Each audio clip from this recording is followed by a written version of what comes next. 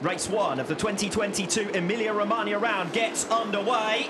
Alvaro Bautista from pole, but he's going to lose top spot as they head down towards turn number 1. Toprak Razgatlioglu comes through as they flash past our commentary position into the first bend. Michael Ruben Rinaldi already making his dive for positions, going side by side with Andrea Locatelli for 5th position. He successfully claimed that. It's KRT still 3 and 4. Jonathan Ray with Alex Lowe's directly behind him. Axel Bassani going for a bold move further back down the order, trying to pass Andrea Locatelli for 6th. Locatelli though held on. Bassani making swift progress on the opening lap. Xavi Vierge relegated down to 8th, and Ika Lekuona dropping all the way back down to 12th position. Disastrous start for him. Race here for 2nd position. Razgatlioglu on the inside. Jonathan Ray will try to go the long way round. Bautista and Razgatlioglu scrapping it out up at the head of the field, and they're almost 3 abreast now as Bautista claims the lead, recovers the lead, and now Razgatlioglu cuts through. Ray going the long way round is going to try and sweep around the outside now of Bautista, give himself track position now as they come onto the next turn.